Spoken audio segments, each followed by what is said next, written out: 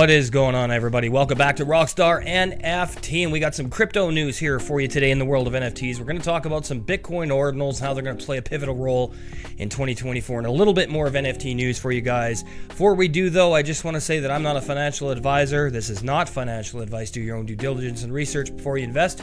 Remember, these videos are only for educational purposes. Please leave positive comments, help us grow this community. If there's more that you know about NFTs, we are all on a learning journey together. If you're new around here, hit that subscribe button down below. Turn on that bell for all notifications. So yeah, got some more NFT news here. So Bitcoin ordinals are playing a pivotal role as the non-fungible token day starts with a drop in the sales volume. Now it's down over 10% in the last 24 hours to $31,192,652. $31,192,652 according to Crypto Slam. Now NFT buyers are also down 9% and sellers 5% as transactions have also dropped by 5%. So we're seeing a little bit more of a crash here in the world of NFTs. Now, along with the top 10 collections by sales volume, ATNN BRC-20 NFTs has increased the most over the past day, up 224% to $613,159, making it the top NFT news rounds. Now, uncategorized ordinals, however, are following with a 76% spike to 1.83 million.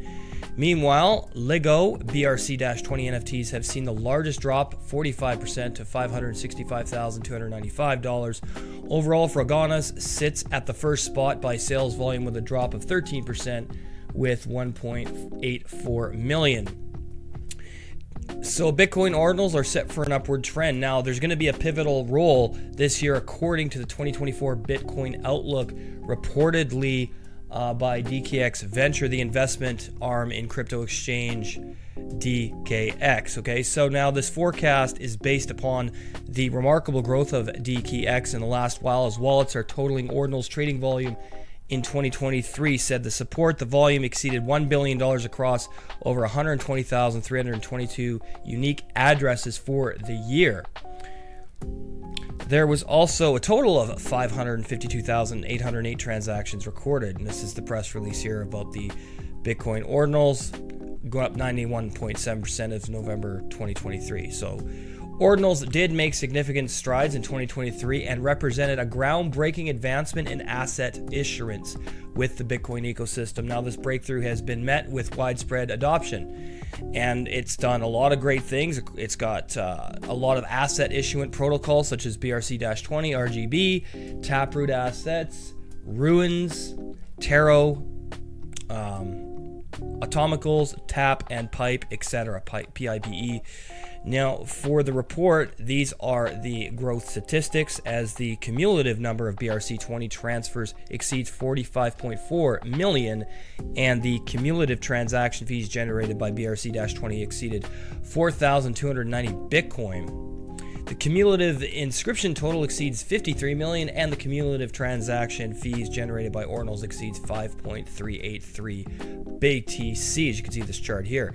Now, OKX is set to integrate 4 inscription standards, and speaking of OKX, the exchange said it would integrate 4 new inscriptions token standards for the platform.